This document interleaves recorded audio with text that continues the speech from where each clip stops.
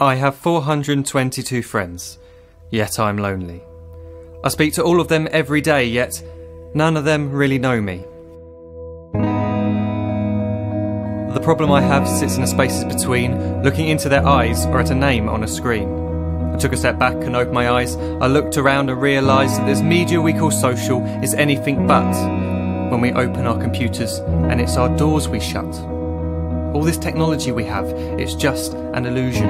Community, companionship, a sense of inclusion. Yet when you step away from this device of delusion, you awaken to see a world of confusion. A world where we're slaves to the technology we mastered, where information gets sold by some rich, greedy bastard. A world of self-interest, self-image, self-promotion, where we all share our best bits but leave out the emotion. We're at our most happy with an experience we share. But is it the same if no one is there? Be there for your friends and they'll be there too, but no one will be if a group message will do. We edit and exaggerate, crave adulation. We pretend not to notice the social isolation. We put our words into order until our lives are glistening. We don't even know if anyone is listening.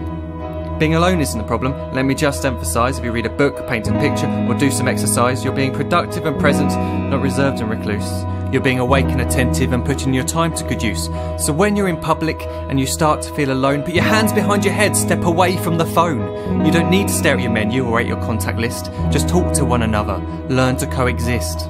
I can't stand to hear the silence of a busy commuter train where no one wants to talk through the fear of looking insane. We're becoming unsocial. It no longer satisfies to engage with one another and look into someone's eyes. We're surrounded by children who since they were born have watched us living like robots and think it's the norm. It's not very likely you'll make world's greatest dad if you can't entertain a child without using an iPad.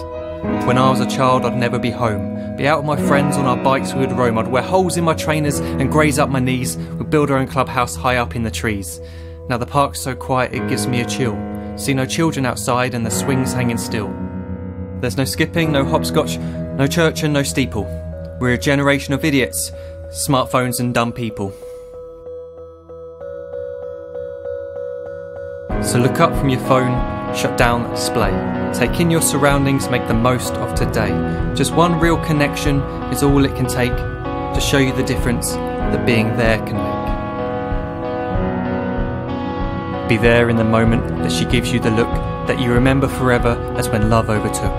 The time she first holds your hand or first kiss your lips. The time you first disagree but still love her to bits. The time you don't have to tell hundreds of what you've just done because you want to share this moment with just this one. The time you'll sell your computer so you can buy a ring for the girl of your dreams who is now the real thing. The time you want to start a family and the moment when you first hold your little girl and get to fall in love again. The time she keeps you up at night and all you want is rest. And the time you wipe away the tears as your baby flees the nest. The time your baby girl returns with a boy for you to hold, and the time he calls you granddad and makes you feel real old. The time you take in all you've made just by giving life attention, and how you're glad you didn't waste it by looking down at some invention. The time you hold your wife's hand, sit down beside her bed, you tell her that you love her, lay a kiss upon her head. She then whispers to you quietly as her heart gives a final beat that she's lucky she got stopped by that lost boy in the street.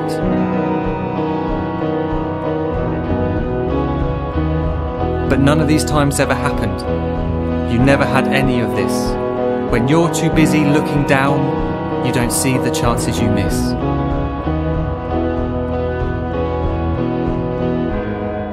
So look up from your phone, shut down those displays. We have a finite existence, a set number of days. Don't waste your life getting caught in the net, as when the end comes, nothing's worse than regret.